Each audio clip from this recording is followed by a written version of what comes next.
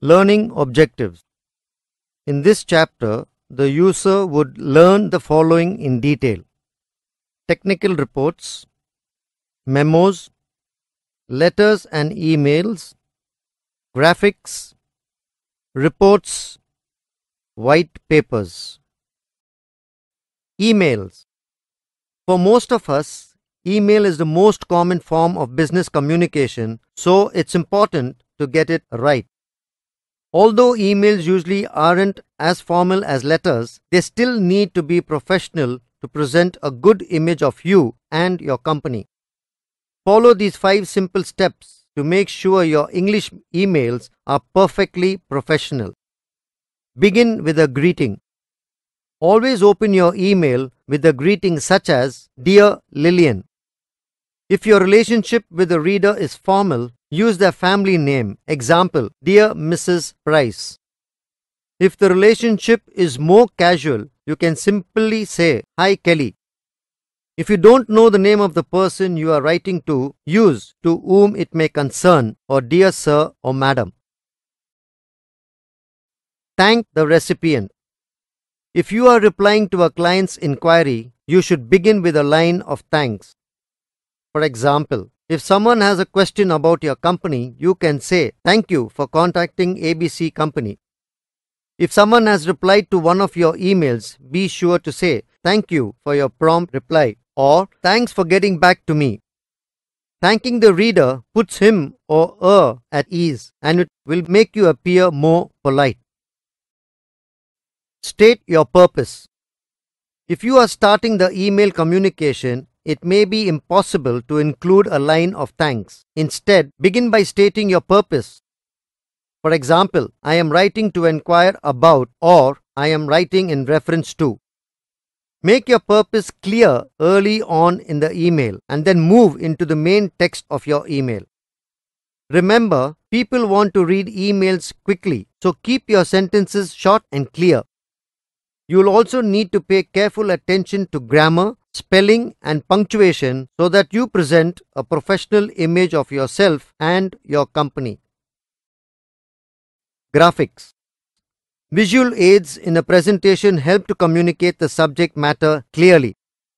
For instance, if a company's share of sales and its competitors' share of sales per region are tabulated or presented graphically, the audience would understand it more easily than if the same information is presented in the form of a paragraph.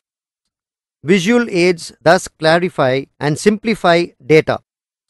They can also be used to emphasize important material and consequently to persuade the reader to come around to the writer's point of view. Selecting a suitable visual aid.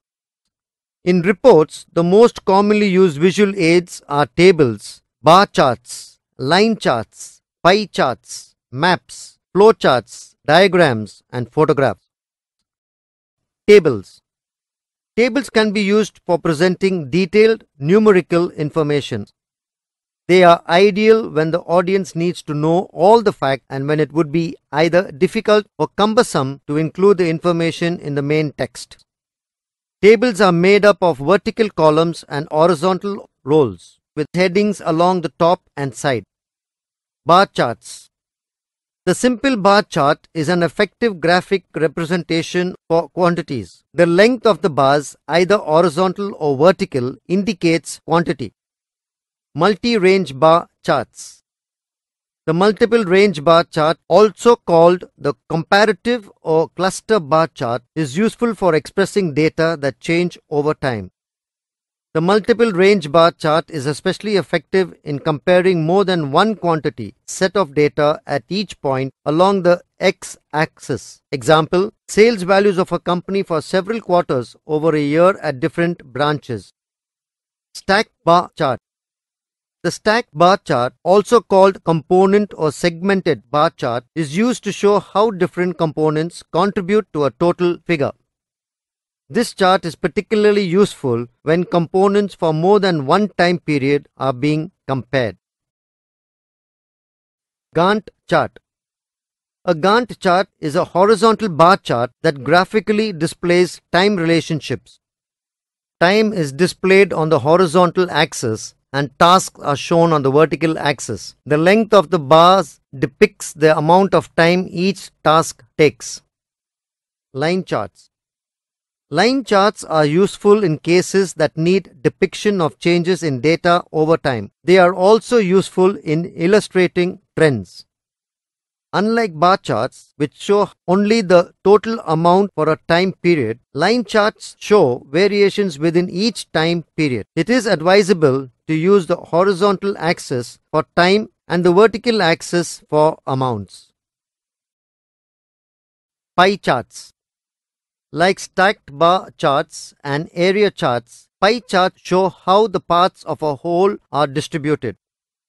The whole is represented as a pie, with the parts becoming slices of the pie. Pie charts are effective for showing percentages, parts of a whole, but they are ineffective in showing quantitative totals or comparisons. Pictograms.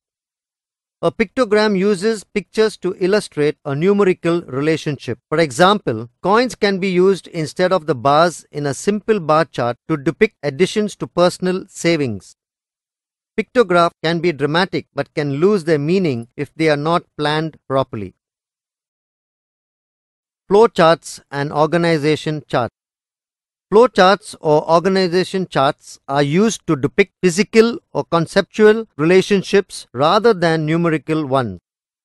Flowcharts are indispensable when illustrating processes, procedures, and relationships. An organization chart illustrates the positions, units, or functions of an organization and the way they are interrelated. Maps. Maps help readers visualize geographic relationships and are especially useful when the reader is not familiar with the topography being discussed. A map can, for example, show the location of the home office, distribution centers, and retail stores within a geographic region. A map helps to get around the difficulty of having to explain the information in words. Other visual aids. Floor plans, photographs, diagrams, cartoons, blueprints, and lists of various sorts may be included in reports. The increased availability of graphics and sophisticated drawing software is leading to the inclusion of more complex visuals in reports and oral presentations. The ease with which the software can be used has also contributed to the increased use of visuals in internal reports of an organization. Introducing visual aids in the text. Visual aids supplement the text, while the text adds meaning to the visual aid. The two are complementary in the communication process. The illustrations make understanding the text easier. On the other hand, the text can direct the reader's attention to that aspect of the illustration that the writer wishes them to take special note of.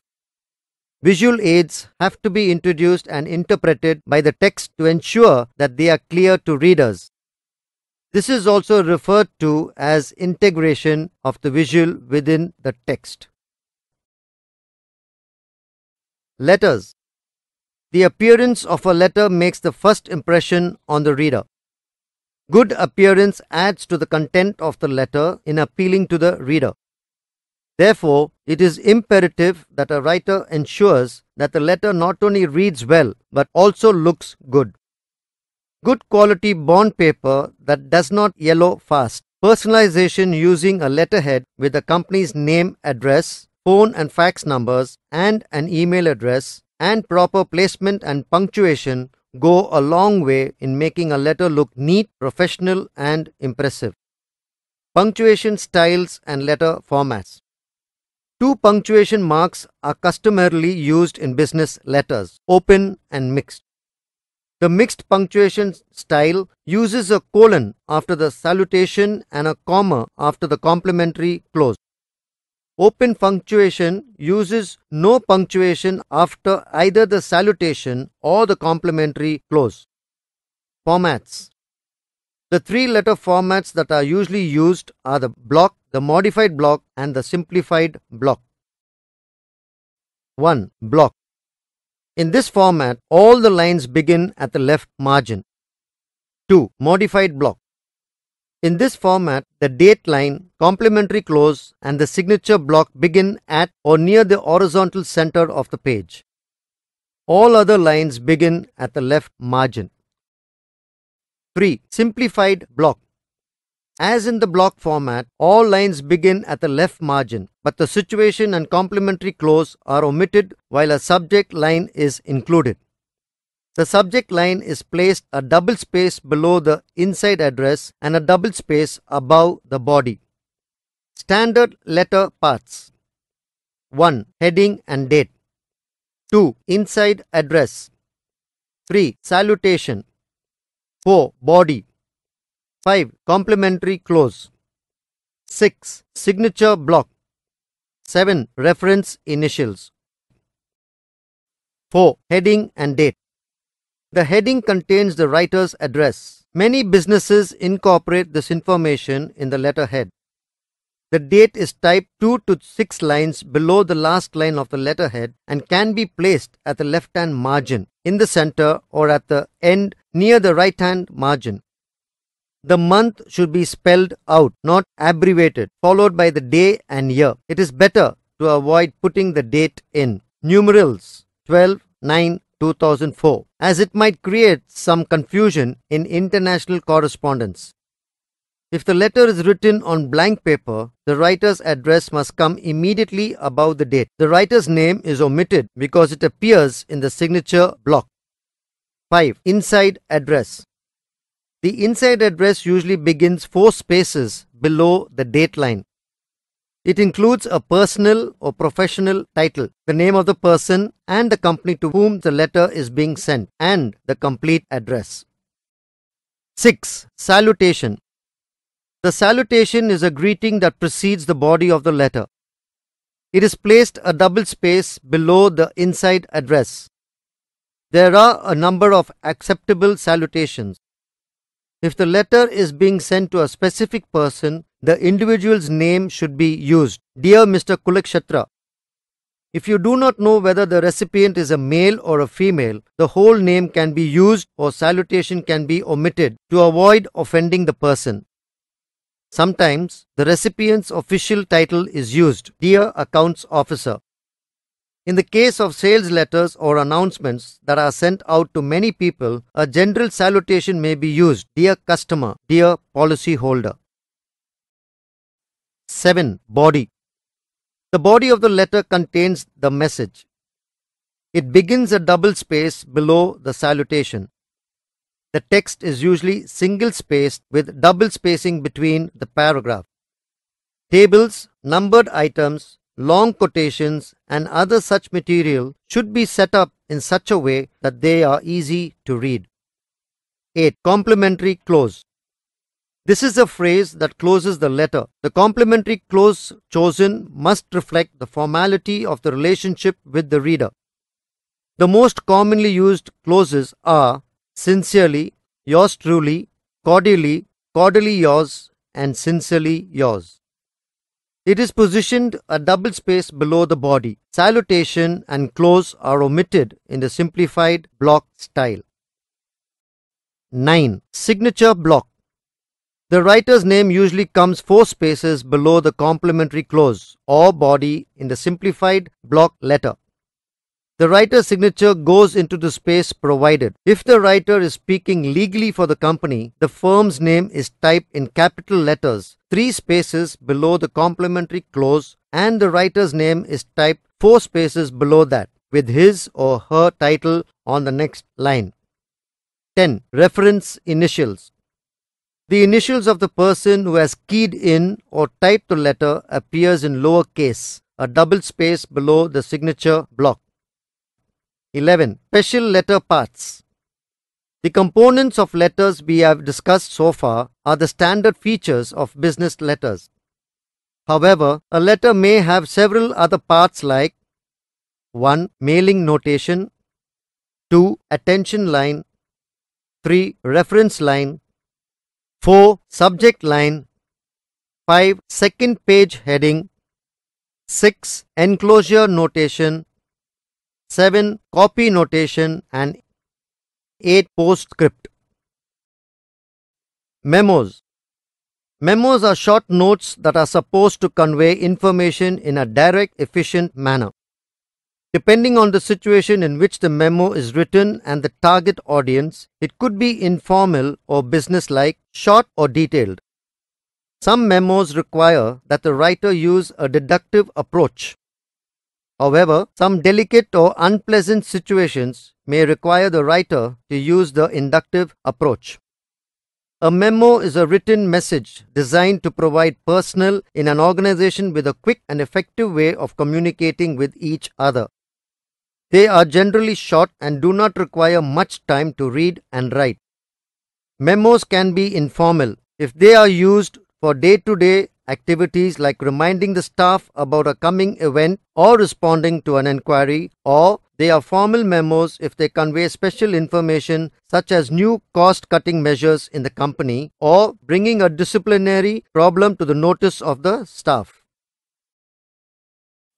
Two fundamentals of good memos are: 1. Organization. Memos are generally written to provide quick information. Therefore, they need to be very well organized so that they can be easily understood. For easy organization, the information in a memo can be written down point-wise. 2. Clarity. A memo must be direct, concise and simple so that everyone can understand it. If it lacks clarity, it can lead to confusion. Consider the example of a memo sent by Mr. Ghosh to Mr. Kishore. The memo refers to a conversation that the two had at the annual meeting held a month earlier. However, it is very likely that Mr. Kishore will be unable to recall what they talked about and so will not be able to send the material Mr. Ghosh wants. This memo has therefore failed in its purpose. A vague and unclear memo. Mr. Kishore would understand the memo if it were more precise and clear, as in the second example. He would know exactly what Mr. Ghosh is referring to. Mr. Ghosh has also set a deadline by which the information should be sent to him. This memo serves its purpose precisely. A precise, clear memo. Date November 1st, 2004. To K. Kishore. From G. Ghosh. Subject: discussion on last meeting. At the annual meeting last month, you had mentioned that you had collected some useful data on employee turnover. I would like to take a look at it. Could you send me a copy by this Friday? Thanks. Sometimes a memo may need a graphic representation of the information to make it more effective. This is especially important for financial and quantitative data. For example, an administrative officer who wants to inform the staff about rising costs can write two kinds of memos. The second memo gives more details in an easier to understand manner and so is bound to be more effective. Format of a memo. Heading. The heading lists the date, the name of the sender, and the subject of the memo. Body. The body of the memo has no opening or closing. It begins with a communication of facts. The body is usually single-spaced with a blank line between paragraphs. Authentication. A memo is authenticated when it is signed or initialed by the writer. The writer's initials or signature can come at the top left next to the person's name in the upper right-hand corner or after the last sentence of the memo. Page identification. If the message runs into two or more pages, the second and subsequent pages should be numbered and the subject and date of the memo should be typed in the upper left-hand margin of each accompanying page. Types of memo. Memos are generally of the following types. Request memo. The purpose of the request memo is to get a favorable response from the person to whom the memo is addressed. The request memo is like a sales message where the reader has to be convinced to take the desired action. The message must use an inductive approach and must convince the reader of the reasons that are stated for the request. confirmation memo. A confirmation memo is generally written to confirm some agreement that was reached verbally. The guidelines for writing a confirmation memo are: 1. Clearly state the major points that were discussed and agreed to. 2. Enumerate the major points for easy reference in the future. 3. Discuss the points of the agreement that are not clearly understood. Periodic report memo. These memos are written to inform the concerned person about some periodic reporting. For example, an annual sales report memo will be written once a year to inform the concerned person of the status of annual sales. Since such memos are written regularly, one can save time by using pre-printed formats for them. Keep the following points in mind while drafting a periodic report memo. 1. The memo can be printed as a fill-in form so that data can be quickly entered without too much time being wasted. 2. The form should be such that it can be easily duplicated for future use. 3. On the pre-printed form, some space must be left for notes or descriptive comments. Ideas and suggestions memo. In companies, employees are sometimes asked to make suggestions or contribute ideas to tackle certain problems or for a coming event. Ideas and suggestions can be made on an ideas and suggestion memo. While writing such a memo, 1. Write in clear terms to express whatever suggestions and ideas you have. 2. Start on a positive note and then tactfully mention the present situation. 3. Group ideas into proper paragraphs using headings and subheadings to demarcate different suggestions. 4. Be specific and stick to the point. Informal study results memo. Sometimes people in an organization may be asked to conduct informal studies on different aspects of the organization. The information that they gather is presented in an informal study memo. In writing such a memo, number 1, state the purpose of the memo at the beginning itself. 2. Segregate the data into findings and conclusion. Group information into paragraphs using headings and subheadings for easy readability. 3. Be specific. Talk about one issue at a time. 4. Write the memo in informal language using personal pronouns unless it is necessary to do otherwise. Reports. Reports are an essential management tool.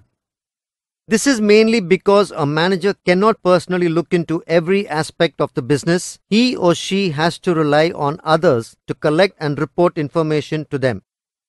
Seeing how a report is essential for management, the goal in making a report should be that the information in it is clear and convenient for the reader to comprehend. The elements of a report should be carefully crafted and demarcated for the report to be clear and readable. The body of the report must be developed in a logical and focused manner. Elements of a report. The elements of a report refer to those components that are usually included in a formal business report. However, it is not necessary that all the components are included in every report. In fact, each organization has its own convenient style of reporting. Successful reports of an organization can be referred to understand the style of the report. As in any written form of communication, the reader's needs have to be given the most importance. The following elements will be discussed here. 1. Letter of transmittal. 2. Title page and title fly. 3. Abstract. 4. Table of contents. 5. Executive summary. 6. Glossary and list of symbols. 7. Appendix.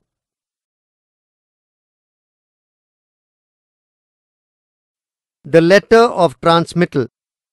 The letter of transmittal introduces the purpose and content of the report to the principal reader. It is attached to the report or simply placed on top of it. The letter of transmittal or memo gives the writer an opportunity to emphasize important or interesting things about the attached material. It also serves to point out any errors or omissions in the material. Transmittal letters generally contain most of the following elements. 1. A statement of the title and purpose of the report. 2. A statement of who authorized or commissioned the project and when. 3. A statement of the methods used in the project or of the principal results, conclusions and recommendations. 4. An acknowledgement of any assistance received in preparing the material. 5. A gracious offer to assist in interpreting the material or in carrying out further projects. The transmittal letter or memo is informal and conversational, uses personal pronouns in style. The title page. The title page consists of a title, the date of submission, the names and positions of the writer or organization, and the principal reader or organization. A good title is sufficiently informative and highlights the subject of the report and the type of report. A descriptive title should be used wherever possible. In some organizations, a title page is preceded by a title fly, a plain sheet of paper with only the title on it. It adds a touch of formality to the report. The abstract. An abstract is a brief technical summary of about 200 words. It is aimed at readers who are familiar with the technical subject. An abstract usually contains technical terminology and references to advanced concepts that have been dealt with in the report. It helps the readers decide if they have to read the full report. There are two basic types of abstracts, descriptive and informative. The descriptive abstract, sometimes called the topical or table of contents abstract, simply describes the topics covered in the table of contents, giving equal coverage to each.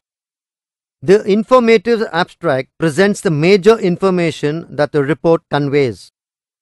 Instead of merely covering all the topics in a superficial manner, it states the problem, the scope and methods used if appropriate, and the major results, conclusions or recommendations.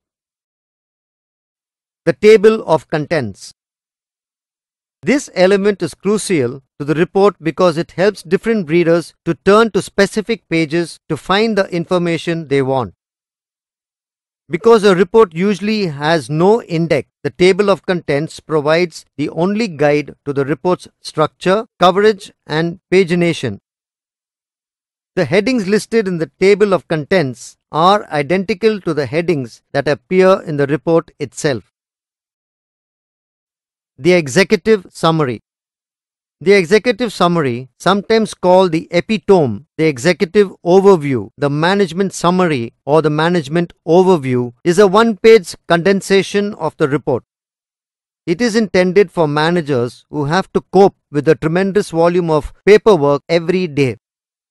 The special needs of managers dictate a two-part structure for the executive summary.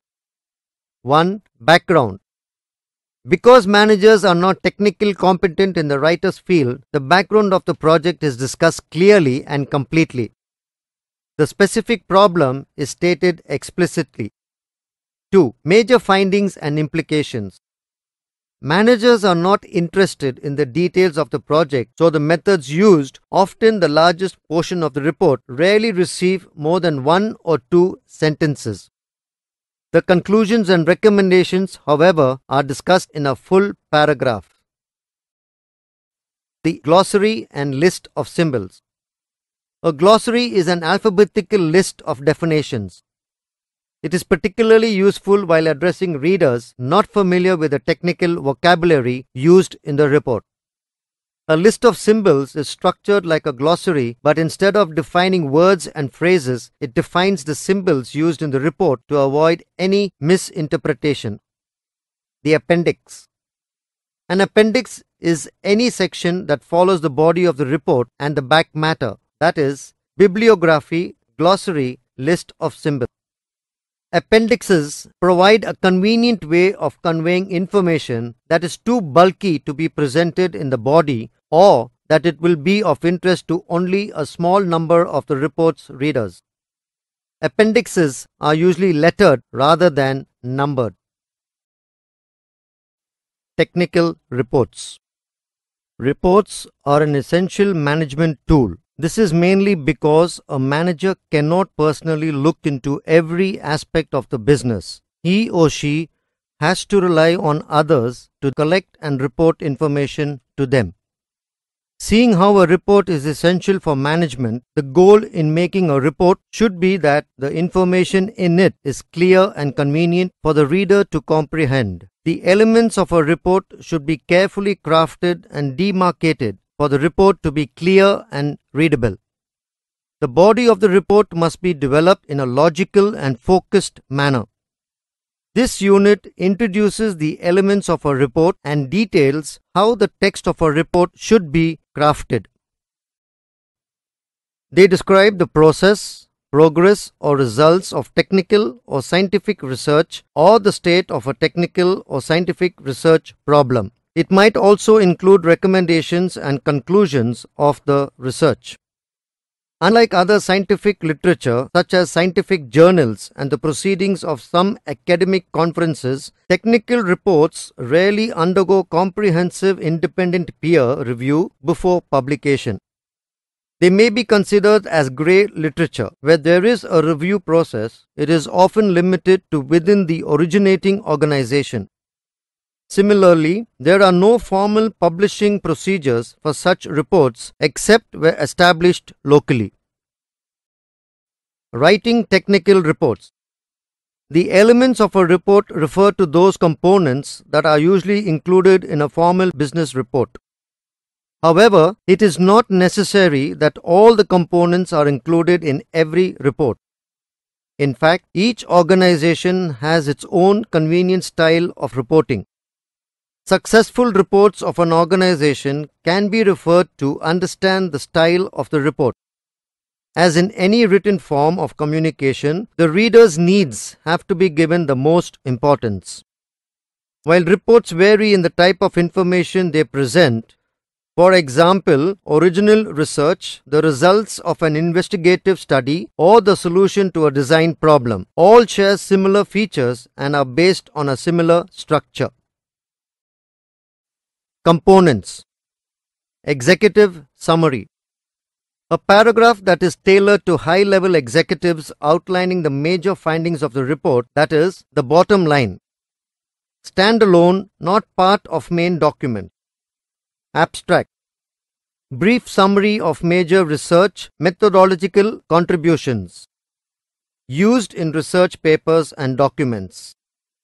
Background. Describes the history behind that particular problem. It may cover previous works on the area and previous attempts to solve the problem. Introduction. A transition toward the main body of the document.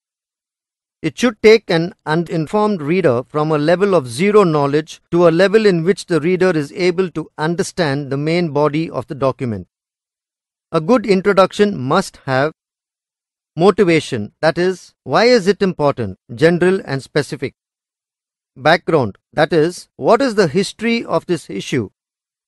Objectives, that is, what are you trying to accomplish. Scope, that is, what is the focus of your analysis. Limitations, that is, what constraints did you face. Content, that is, what is in the report. Organization, that is, how the report is organized. Methodology. Describes the methodological framework that was used in the project or investigation. It focuses on the theoretical side of the methods. Analysis of results. A description of the results obtained and analysis of the implications associated with main results.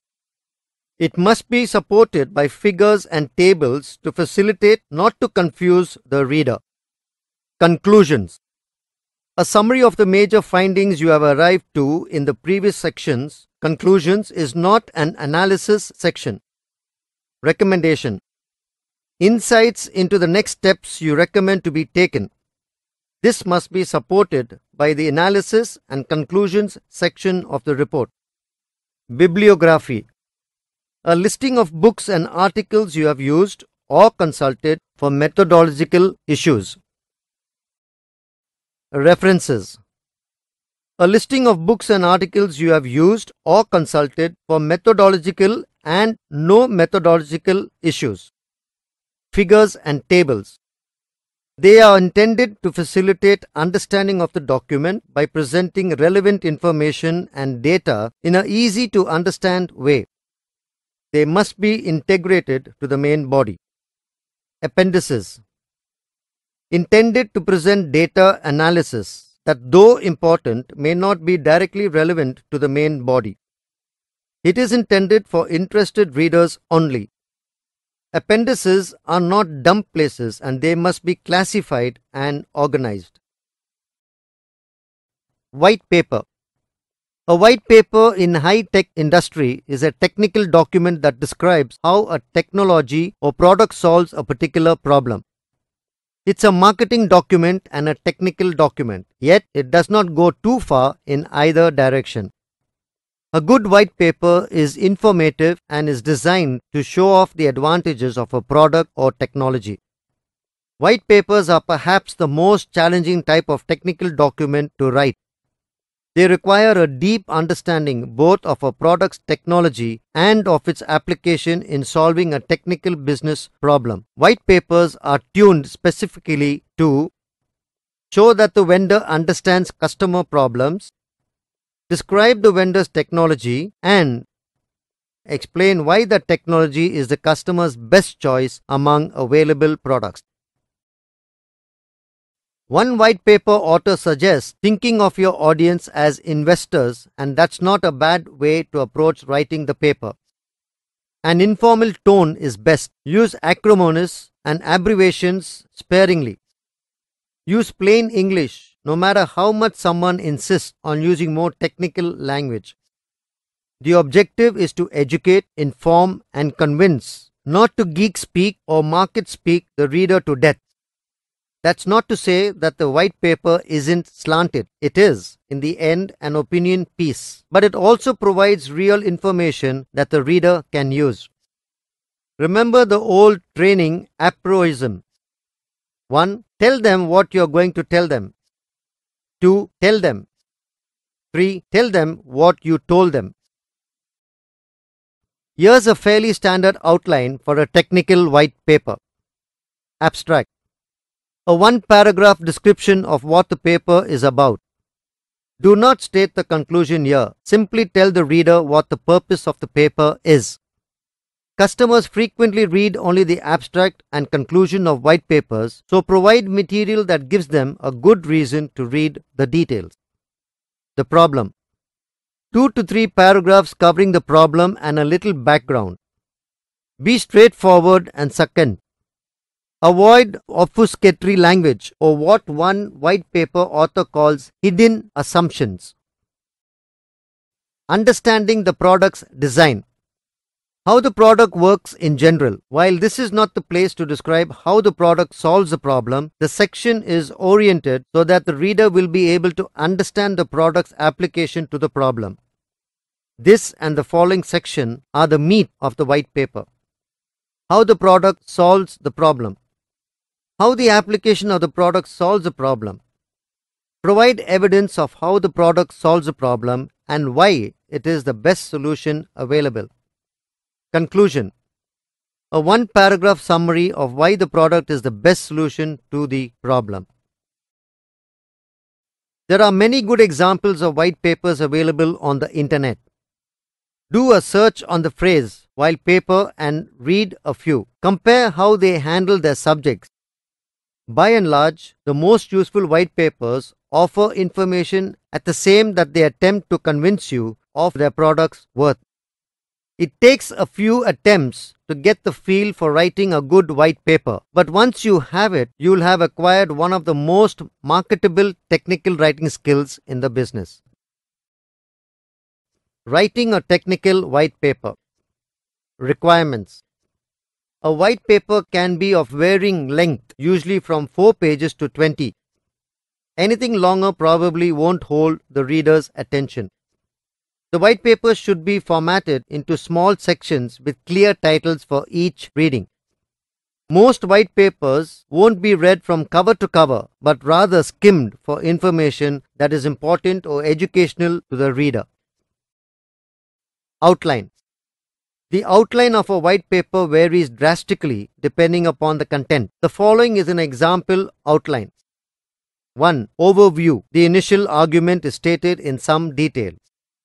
2. Key points. A listing is provided of the facts and statistics to back up the argument. This is where the technology is explained. 3. Examples. Real-world examples of applying the technology. Examples allow the reader to visualize how the theory presented applies in the real world. 4. Summary. A re-emphasis of the initial argument, pulling in a summary of the facts and examples. Process. Here is a basic process for writing white papers. 1. Agree on objective of white paper. 2. Define the target reader of the white paper.